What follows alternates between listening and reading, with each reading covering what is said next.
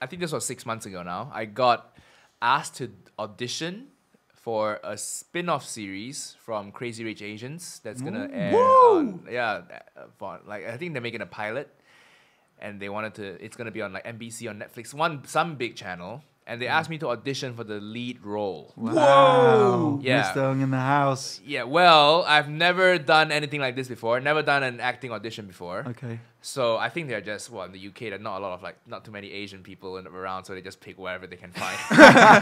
But so they wanted a... What were they looking for? How did the brief look? Yeah, Was brief it was handsome, handsome. young First East of all, Asian I'm man? nowhere near good looking enough to play that role. I mean, let's be honest here. I'm happy with how I look. I think I look fine. Next to Tom, we all look shit. But yeah. remember, to the average man, you are very hunky. You are a very good-looking man.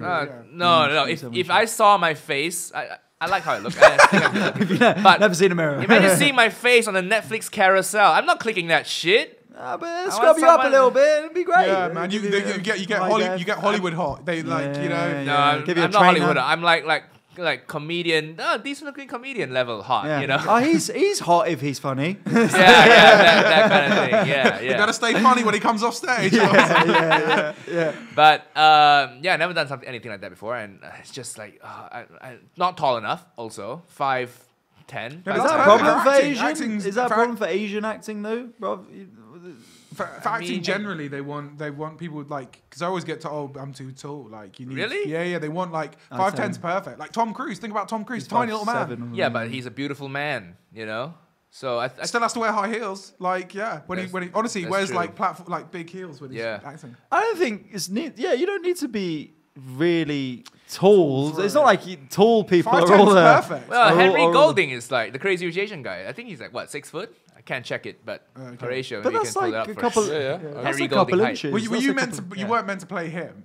No, not. But he's the lead. Well, auditioning for the lead, which I don't know why. I auditioned for the janitor or something. I have no acting experience. Backstage, not even on the crazy friend. The crazy friend, the comedic character. Yeah. I played the Aquafina equivalent. I don't know if you saw Crazy Rich Asians, but No, I He's don't. 6'1". He's 6'1". exactly. Henry Golding, the lead. He's in a very Crazy Rich good-looking Asians. man. He is British too. British Malaysian as well. Yeah. So Wasn't his role to that's- be super good looking though? sorry. Wasn't his role about him being super good looking? Yeah, and rich, so was this role I was auditioning for. all right. Yeah. That's so yeah. He's a British Malaysian. So you that's a really small niche British Malaysian kind of So obviously there can't be too many people that were looking at. You would have thought. Tom was on 4th on the list. I went for it. They were like too tall. Well, The only reason. they weren't looking for a British Malaysian. They were looking for Asians, any type of East Asian. Right. Yeah. So I've never done an acting audition before, and I had the the script really late, and I had to memorize all of this for the casting. Right. And I just had to. I got a comedian friend of ours, Francis Foster. He teaches a bit of theater. He used to teach a bit of theater, so I'm like, fucking hell. Francis used to teach a bit of theatre. Oh, he's Thank you a for your bad- help, Francis. Yeah. Really Yeah. appreciate it. There's a- Did not work at all. But I appreciate your time. He was in season 2 of this, I think, Francis. But he continues to amaze because Francis he says like this, he talks like that, and then but he's very very sort of dramatic and cultured. Okay, so and then he he breathes through the nose really hard after every punchline. Yeah, his podcast is smashing it as well. Yeah, good Trigonometry, job, Francis. Really enjoyed the 50K pod. subs Really good. now. Amazing. So you messaged him and said, "Could you read through this with me?" Yeah, and then Okay. it was really useful because I had no idea how it even goes. I never done any of these things before, like a casting. So he would feed me the lines and give me some like emotional cues and how to express, how to say things. You know. I would love to have seen you and Francis Foster It's horrible. do It's emotional horrible. cues. Let's do it now. I'll be Francis. You do you in the audition. Right. I forget what the script is so now. Nigel. So I'm a girl and I've come in. All right, Nigel, I love you. Well, Sweet I improv. don't. What a couple of It's- talented improv actors we have in this show today. As a comic too, I do a lot of, as a comedian, I don't know what if you do this at all, but on stage, everything I do is exaggerated. Yeah. My facial expression, because you're on stage, you're so tiny, and the room is so big. You gotta like, why do you do this? Yeah. And, you know, my eyebrows scrunch up. I don't know if you can see it on the camera, but it's a very exaggerated facial expressions. Yeah. And it's that's worth checking out for that. it- That yeah. was quite wonderful. That just little. If we can get a zoom in on that. Yeah. For camera, all the movements have to be small. So like they want to be able to say a lot with your face, but not with your body. It's really weird. You Well- have to be like dead, like That is what I just did there is bad acting. It's Yeah. overacting. yeah. So that's exactly what I did on the If you see all my Instagram and YouTube clips, I do that because if you're doing a talking head stuff, it's supposed to be funny, right? And then if you're staring straight down the lens, the lens takes away like half your energy, 20% of your energy. So like everything you do that's way too big, it actually looks fine on camera.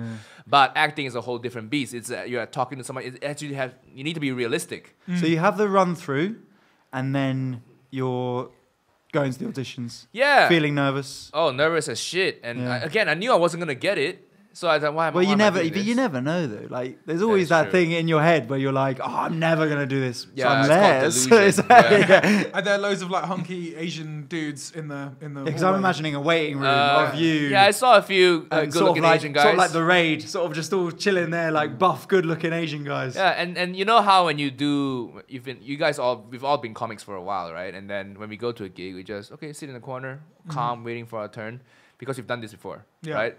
And then sometimes you meet a newer comic who's very excited about comedy, and you just keep talking about comedy, what competitions they've done, what courses they've taken, all that kind of stuff.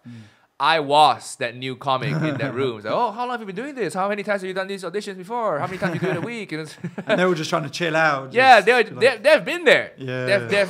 They're just calm and collected. I'm like the greenhorn. Just, hey, this is cool, huh? What role you playing? Hey, fucking. Oh, so that was cringeworthy. I can only. How long are imagine you what waiting? I forget now. Half an hour. So not too bad. waiting was fine, and then I just went through my lines, and then we went into the actual casting room. There was a casting director, and then I don't know if you've done many of these acting castings before, but there's a casting director, and then they set up a camcorder in somewhere like kind of like this right now, and then they tell you, okay, say your name, your height, and then turn around like doing a But to mock say shot your type height? stuff. Yeah, Yeah. yeah. And then the actual script. Are you like 6'1"? Yeah, just like 6'5", very buff. Yeah. So they take your shots and then Yeah, and then you start. And then, oh man, I remember like the first words out of my mouth, the first sentence, and then the casting director says, "Stop. Just don't try to do an accent." What the? I'm not. This is how I talk. I remember that really clearly. I didn't know you could fuck up so bad that the way you speak is wrong. Okay. You know, she was like, "Just stop. You don't need to do an accent. Just do your normal voice. This is my normal voice." I can imagine that so much. You're like, okay, hi, can I stop you right there? It's almost like that. Did you It's- have to almost put on an accent then because she was like, your normal voice is wrong? Like, Well, that's how bad I was at acting. That I made her feel my normal voice is wrong. So she said, "Okay, just do a normal voice." And I was like, "This is my normal voice." And then she asked, "Okay, so what's your background? Where are you from?" And I said, "Okay, well, it's all a jumble of accents because I lived in Malaysia, then lived in America, lived here a while, so it's a transatlantic whatever." yeah. And well, she said it was like, "Oh, mid-Atlantic accent, okay." And that is just. I did guess they it's a want- nice way to put it. That Did they want you to be American or did they want you to be British or how did they? it didn't say. I guess probably. I don't think they care because in my head, my accent would be a great fit for it because most really rich Asian people, they've probably went to international school and the accent there is like a mid-Atlantic accent. Yeah, it's like it's weird American twangy. Newscastery, Yeah. but very understandable accent. So she was nice enough to say, okay, I guess it's a mid-Atlantic accent, which is a nice way of saying, well, yeah, in the middle of the ocean, nobody cares. You know? But it was just horrible. That was the first thing that was really embarrassing. And then halfway through the whole thing, she just okay, let's stop and do this again.